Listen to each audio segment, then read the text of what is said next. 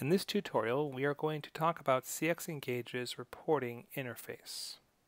There are two main reporting interfaces available to CxEngage administrators. One of them is the historical reporting dashboard, which you can access by going to Reporting and then hitting the historical dashboard option here, and that shows the data set you see behind the menu. And you also can select the real-time dashboard. CxEngage is very unique in that where many other platforms will first create data but then not give you many ways to view that data, we have put a data visualization engine at the heart of CxEngage. So even though I do offer a variety of packaged dashboards, even though I do offer a lot of pre-canned reports that customers can run at will, it is also true that every report in our platform can be modified as desired to fit your needs. For example, if I wanted to take a look at this interaction volume by hour report,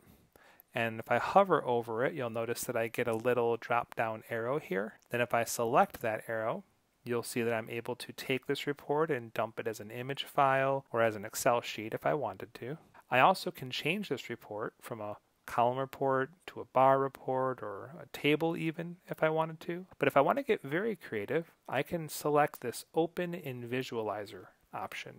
When a report in CxEngage is opened inside the visualizer, you can literally change the entire look and feel of the report. The data elements that might normally be displayed can be modified and added to. In this particular report, we are going to take a report that was showing call arrival by hour and change it and modify it to show you how quick and easy it is to do. In this case, I'm going to take the hour of day out of my list because that right now is showing me the number of interactions for the entire month of August by hour. So how many interactions arrived each hour for the whole month of August. Maybe I want to see that by quarter hour, so I can take and drop hour of day off the list.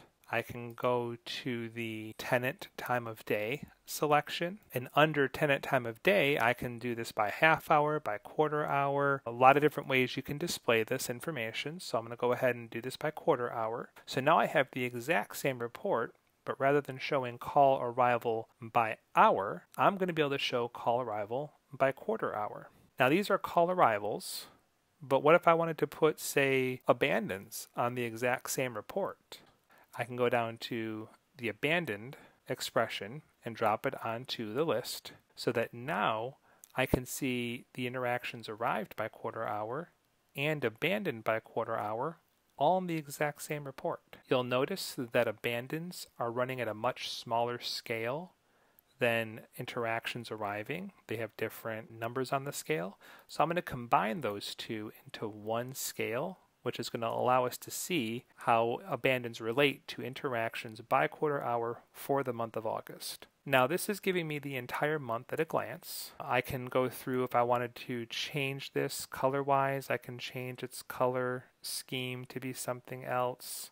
If I wanted to change this from a bar graph to an area report, just to kind of make it stand out and look interesting, I can do that. If I wanted to change this from a graph based upon area into a table, that's also an option for me. Obviously, I'm giving you interactions arrived and abandoned by quarter hour for the month of August.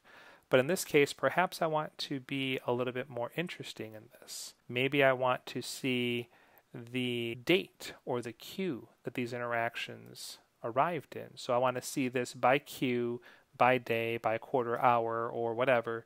So I can take the date section and drop that in here. So now I'm getting by date, by quarter hour, how many interactions have been answered versus abandoned. And I also can go through and add in the name of the queue. So the main takeaway here is that if there is a report in the platform that seems like it's almost got what you want, if only you could make a couple of small changes, rest assured that every pre-canned report in the system can be customized as easily as we are demonstrating here, so that each report is able to fit the exact needs you may have inside the platform. In addition to the historical reporting interface, we also have a real-time dashboard.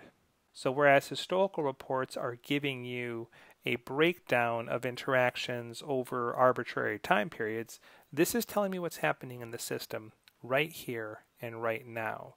So this is giving me kind of a high-level look and feel of interactions and queues and agents. I could obviously hit the drop-down box and maybe select another table like the number of interactions who are currently waiting in queue, for example, as a view. Now at the same time, you notice that we can configure what we call switchers. So I can very easily say these are all my queues, or here's one queue that I might want to drill down on. And it's also true that if you wanted to create your own custom dashboard, you can do that. You go down into the custom real-time dashboard, you hit the create button, and you title a new dashboard however you choose. I'm going to pick an existing custom dashboard just because it will help me to avoid creating more clutter in my tenant. And you'll notice that when I open up this particular Untitled Dashboard 3 here, I can add in all sorts of statistics and tables and widgets of all kind into my platform.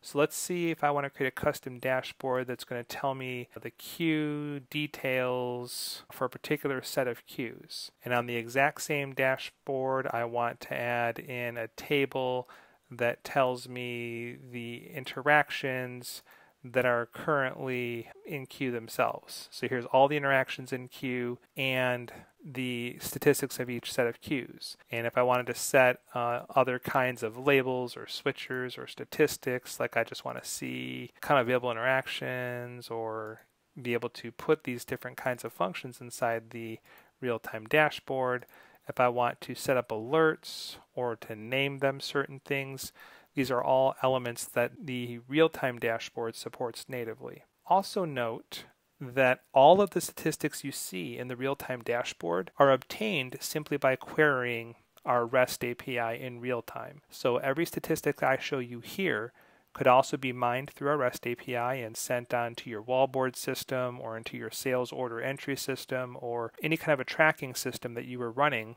for the live uptime of your business. And any real-time dashboard, once you save it, can be accessed by future customers at will. So if you have supervisors that want to see the same information, look at the same screen, they can do so very easily by referring back to that saved dashboard, and they'll all be working from the same set of data.